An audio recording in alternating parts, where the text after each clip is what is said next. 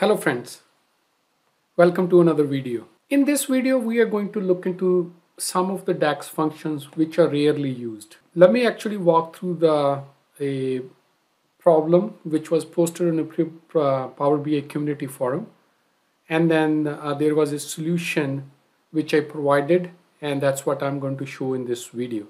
So let's look at the problem first. So here the user ask is like generate a table of missing values using DAX. So what does that mean is, so he has a group and then there is a start and end range. So A has 2 to 5, A same group 7 to 9, and so forth, so on. So when the user said missing values, what he want to see is like for group A, the starting value is minimum value is 2 and the maximum value is 15. So between 2 and 15, if there is any missing value, the user want another table for that. So here is the output the user expecting.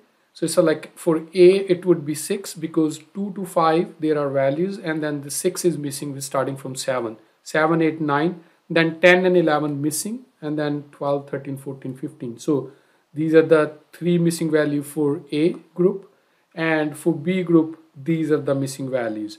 So this is a really interesting problem. I did provided a solution using generate series function, which are and generate all. These functions are not commonly used. So what I will do is I will walk through these functions just to give what these functions does, and then we will go through the solution. So let's get to Power BI and take a look at this whole thing. So here in Power BI, I did imported that sample data which user provided so that we can run our solution against this data to see if the result set comes out to be the same as what the user has expected. So before we do that, I'm going to talk about three functions which are used in this to solve this is generate series, and generate all. So let's first look at the generate. What does that do? So I will just create another table here just to go through this. If you already know this, you can skip this part of the video. That's not important, but if you never use this, so at least it will help you understand what these functions does. So first of all, let's say generate series. So I'm going to call the table name is generate series. What does this function is? It's called, like as you can see, there are three functions: generate all, and generate series. In this solution, fortunately, I end up using all these three. So generate series, what is the parameter start and an incremental value. So if we go like start from 10, finishing at 20, maybe incremental value of 2. And if we just use this, what we are going to get is another table. So as you can see, the table is created called table generate series. So we have a 10, 12, 14, 16, 18, 20. So the increment starting from 10 up to 20 with the increment of 2. So that's the generate series. So let's look at what generate does. So let's create another table, new table. So let's call it table generate. So if we put generate, so let's see what are the parameters it is expecting. It's expecting table 1 and table 2. So basically the second table expression will be evaluated for each row in the first table. Return the cross join in of the first table with these results. So let's try to create some dummy tables here so that we can pass those tables to so let's call it table 1, maybe create a value 1 and 2, and let's create a table 2 where we will put the value maybe A, B, C. So we have now two tables, 1 and 2 and ABC. So if we go return, so generate as this function is looking for two tables, so table 1 comma table 2. So let's see what the result we get. Quickly take a look. So there is some error. So the error is, it says the generate does not allow two columns with the same name value. So when we create a table like this, it's by default the name is value. So let's we can change it. You can say select columns from this table, and maybe we can give the name table 1 and the value is value. So the table 1, the column name will be, actually we should not call it table 1, call it column 1, so it's clear. And then the same thing we can do here, select columns from ABC. So this is a table and we can call it column 2 and value.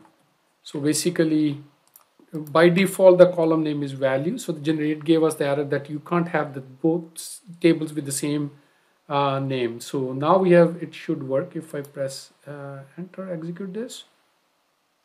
Okay, so let's look what this table gives to us. All right, so if we sort it by column 1, sort ascending, so what we have here is 1 1 1. So basically each row in the table 1, which is 1, value 1 and 2, giving us the full cross join and giving all the values from the table B. So for 1 we have ABC and for 2 we have ABC. So that's what generate does. And then the third function which we going to look into that is generate all. So let's see what the generate all does. All, so which I copied from my so basically we have a table 1 and table 2. So let's run it. Let's see what the result of the generate all is. So generate all almost gave the identical result as generate. So what is the difference between these two? Let me show you quickly what the difference is. So if I filter my table 2, let's say it does not have any row, and what happens? So filter, let's say if I go say filter, select columns, and then maybe I filter a column 2,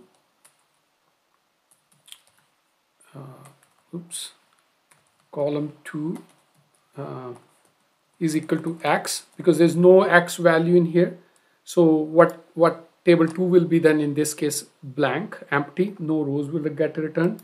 So if we are using table generate all, so the rows from the first table is showing up, even there is no rows in the second table. But if we use the same with generate and table 1 and table 2, so the result set would be different. What would happen if there is no rows in the second table? It will not even return the row from the first table. So that is the main difference between generate and generate all, how these works. So I'm going to put it back to generate all. And so this is just to quickly go over all these three different functions: generate, generate series, and generate all. So let's go back to our solution. So what user is looking for is create a table with the missing value. So let me start a new table. So I'm going to measure new table. Let's call is a missing value table. We can use the measure as well, but user specifically ask for the table, so that's why we're creating a table here. So first let's start with now how we're going to use the generate series function. So let's quickly go through that. What we need to do is first we need to iterate over this as our first table, and then this will be our series, right? So that's the start and end, and then this is the a table which we will use. So it means we will use the values of the group and then start and end generate the series. So let's quickly first do that. So what we will do is, so as we seen, generate, which is a table, so that will be our actual data table.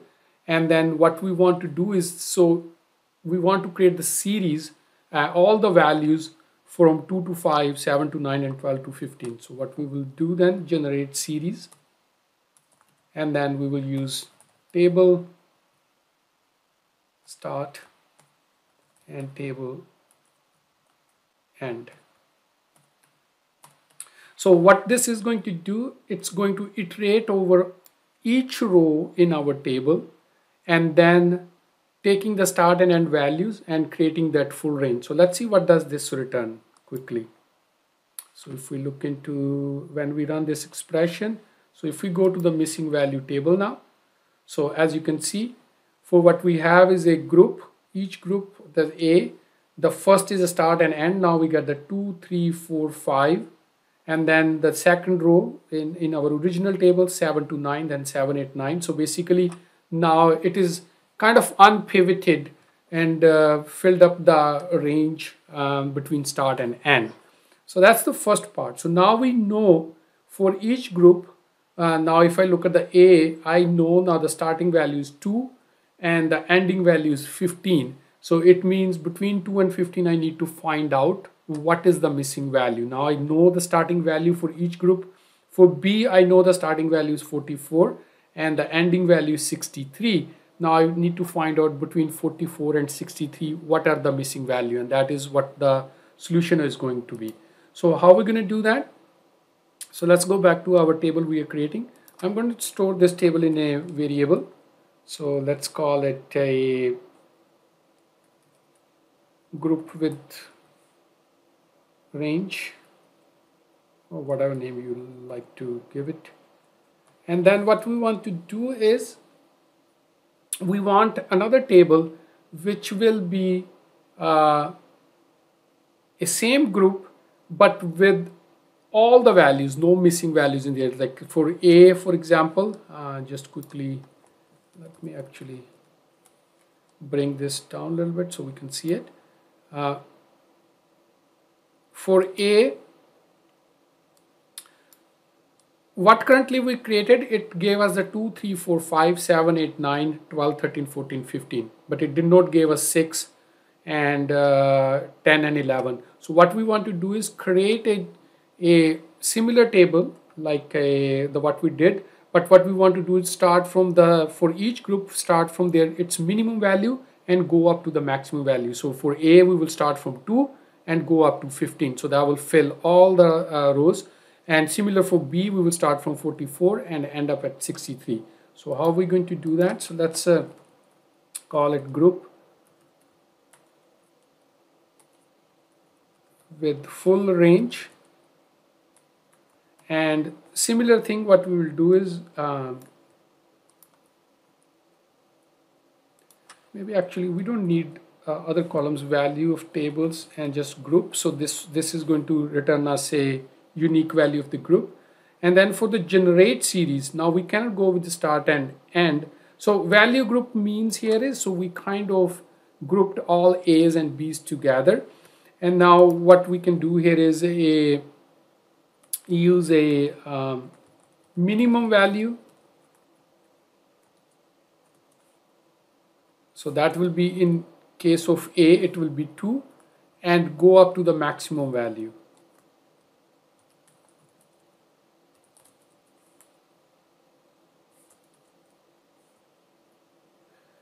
And in this case, I will use generate all, or I can actually keep the generate or generate all, but I think for some reason I use generate all in case there is no min and max value, which is very less likely, but I think if we use generate or generate all, it would work. Let's go with the generate all and then return this table and see what we get. So if we run this, so previously we ran which gave us 2 to 5, 7 to 9 range, and now we ran from the starting point of that group to the maximum point, minimum to maximum. So if we see now A, what we have is group A and the value 2 to 15. So it has all the values 2, 3, 4, 5 and also the missing value which was not there before, 6, 7, 8, 9, 10, 11, 12, and so going up to 15. So all the range starting from the minimum value within the group, which is 2, and went up to the maximum value, which is 15. For B, the minimum value is 44, started from 44 and end up at 63. So we have now all the values for each group. So now this is very, very easy from here. What we can do is, so we have this table with the missing value, but it is like have all the ranges but does not have the missing value, and this one has the full range. So what we can do here is simply we can use the accept function. What we can do in accept, we can go, because the second table we have, there is only two columns. One is group and other one is value. And in here we have a, let me actually return back the same table again just to show what this table has. So it has four columns. Let's go back, and it has a group, value, which is our a running series value, and start and end. So now in the other table we have only a group and value. So what we can do here is, so we can have accept. So what accept function is looking for? Left side table, right side table. Return the rows of left side table which do not appear in the right side table.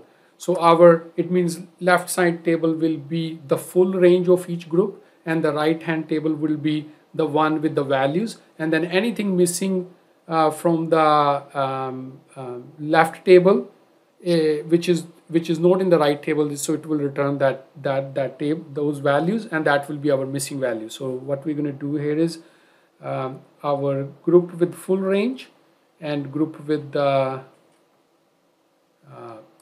maybe call it actual range.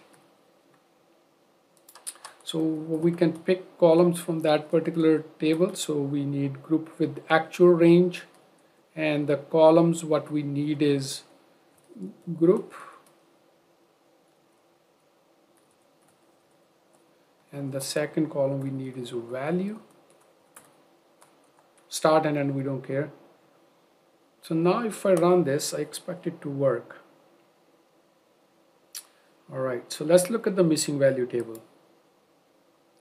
All right, here you go. So now what we have is 3 missing value in A, which is 6, 10, 11, and 4 missing values in B, which is 49, 50, 58, 59. So if we just quickly look at the raw data here, maybe bring this new table which we created next to it just to compare, and note summarize. We don't want it to summarize.